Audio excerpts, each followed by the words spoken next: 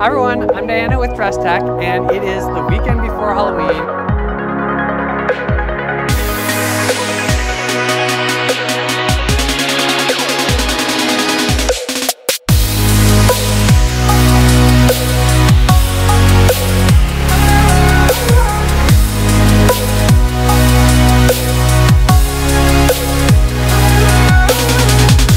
Out in Sacramento. So stick around, you don't want to miss this episode.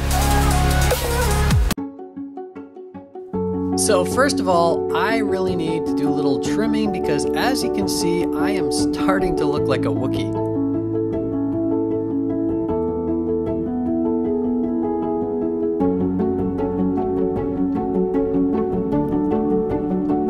Now I'm putting on some green colored contacts, and this green color is going to go great with my camo look. And check out those nipples. We're going to get back to those in a minute, I promise you. But first it's time for a shave. I actually shave twice, first with the grain and then against it. Much better. So here I'm just trimming my brows. They get really long, and I use this little comb and an electric trimmer to keep them short. Skin Prep Pro is basically an antiperspirant for my face. I put that on before makeup. And now I'm putting on a beard shadow cover. This is an orange color that counteracts the bluish tint of my beard shadow area. And then I'm using Mayron Cream Blend Stick. This is a very pigmented foundation, but what I love about it is it goes on so easily. And I like to just first spread it around with my fingers like you see here.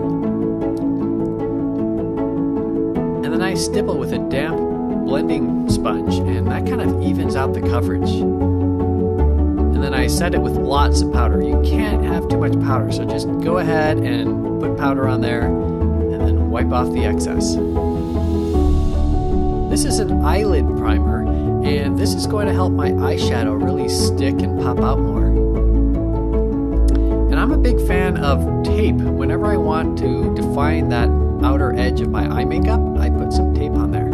So now I'm just going in with a black eyeliner pencil, and it doesn't have to be pretty yet because I'm going right back in there with a little diagonal brush, and I'm going to smooth it out and make it just how I want.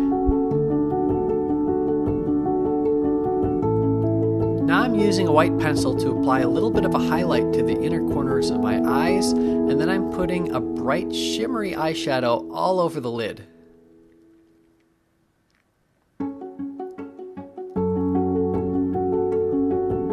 Then I'm taking a darker green and I'm applying that to the outer corner of my eye, and I'm also going to bring it into the crease.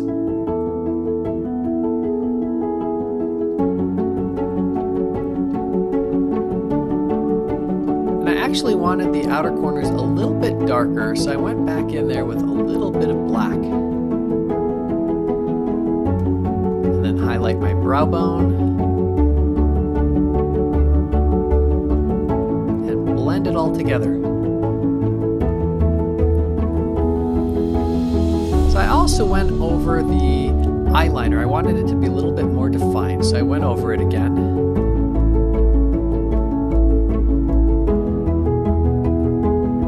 And then off comes the tape. Now I'm just going over the wet line with my eyeliner pencil and putting a little bit of eyeshadow below that. Curling my lashes. And now I'm doing my brows. I'm using a gel eyebrow liner, which I love, but I hate this silly little brush that it came with. I really need to replace it. I've got better brushes. But it is doing its job. You can see that my brows are looking a lot sharper and more defined.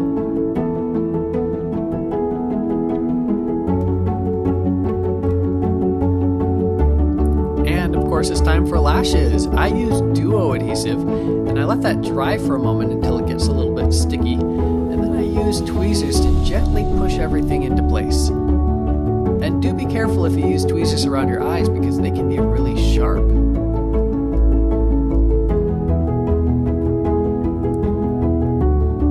As soon as that glue is tacked up, you can apply some mascara. This is a Mayron product, but I also often use a washable mascara mascara because it's a lot easier to remove at the end of the night.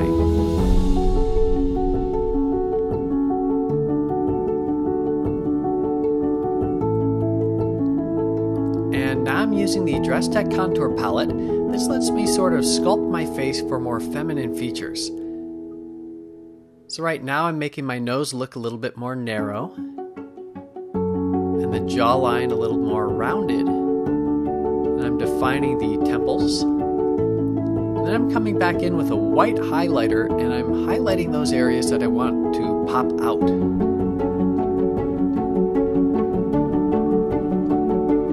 And then blend it all together.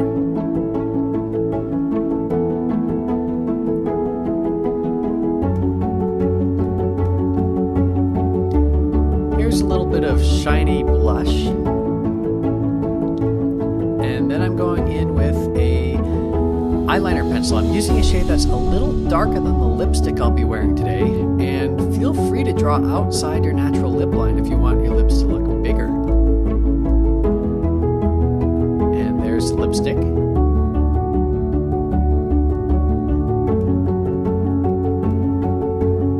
And then blot to remove the excess. There are those nipples again. These are actually DressTech perks. These are fantastic. These are prosthetic nipples that you can put on your skin or on your breast forms. And as you can see here, they are optionally pierceable, which is great fun. I love these. They are just so freaking cute.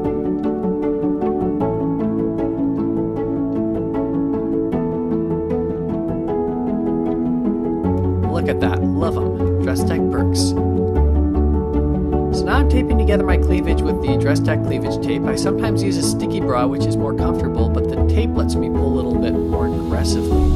And I'm going back in with the DressTech contouring kit, trying to make that cleavage look a little bit deeper. And then I'm putting on a pocketed bra with ProForm silicone breast forms. And if you do everything right, it should look like a full cleavage that flows down into your bra cups. So it's a very convincing illusion. This is a barrier spray. It sets the makeup and makes it last a little longer.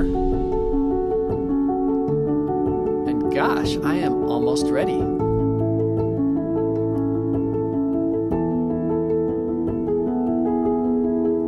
Of course, I never go anywhere without my DressTech hip pads. This is a size large. I have made thousands of these for other people, and I'm more than happy to make a pair for you. And I'm wearing them today under our Shape and Go garment. This is basically crotchless Spanx, and the beautiful thing is you can pull down your gaff and use the restroom without disrupting the hip pads. So, here's the finished look.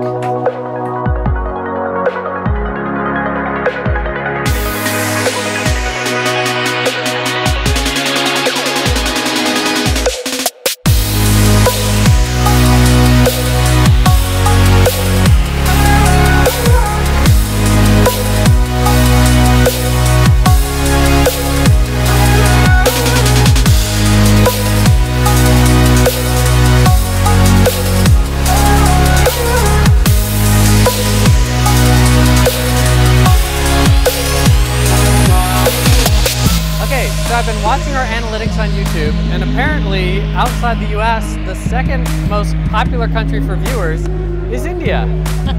So how do you surprise me? How do you tell people to subscribe in Hindi? YouTube पे subscribe करें Diana के channel को, DressTech Diana vending. You heard her. Subscribe now, or else.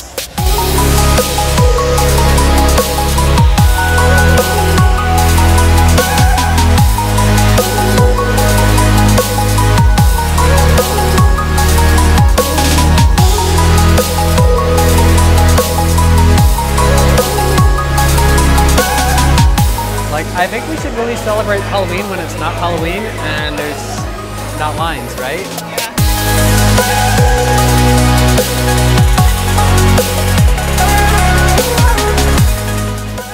Thanks for watching, everyone.